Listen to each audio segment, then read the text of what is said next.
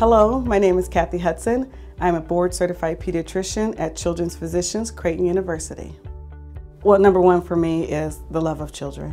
I love children. I love to see them grow and mature. I've been following children here in this clinic for 19 years, and I want to continue to see them grow, and eventually some of them that I'm seeing now are having their own families.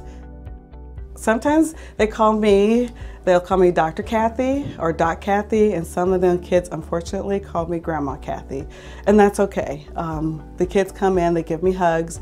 The kids are very sweet. The parents are really relaxed. They're comfortable coming to the clinic. They know that their needs are going to get met, and any questions that they have regarding their child, I'm more than happy to answer.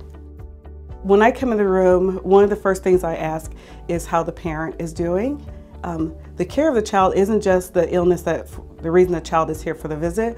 The care of the child encompasses the parents too. So if you have a child who's ill and a parent who's stressed, we need to also take care of the parent to make sure that the child is getting good care.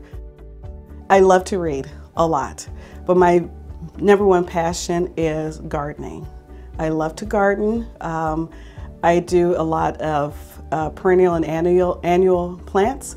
Anyone who knows me and have worked with me any short amount of time are also smart about plants because I tell them about it all the time.